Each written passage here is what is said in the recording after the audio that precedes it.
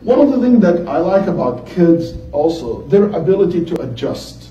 Kids adjust very quickly.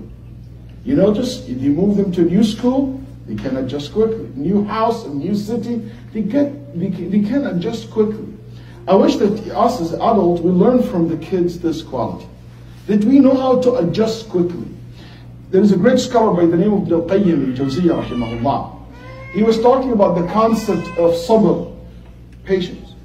And he said one of the meaning of that concept, of being patient, your ability to adjust to the new situation that you're in. A lot of time we think of patience, it means something passive. I do nothing.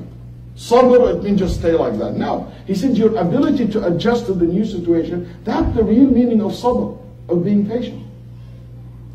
I wish that adults can learn that, as I said, from the kids, because so many people, they cannot adjust to the new situation that they're living in. For example, people migrated from one country to another. You know what? You don't live anymore overseas. You can be your body here and your mind and soul somewhere else. It doesn't work this way. There is people cannot understand that, you know what? You need to learn new skills in life. Your job is gone. It's a new era. You need to learn new science or new skills.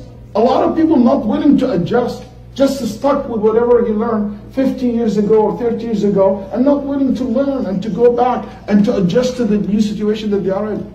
A lot of parents, they cannot adjust that, you know what, my kid is a high school kid. He's not anymore in the elementary school. I can't treat my teenager boy or girl like the way I treat my 5 or 10 or 7 years old boy and girl.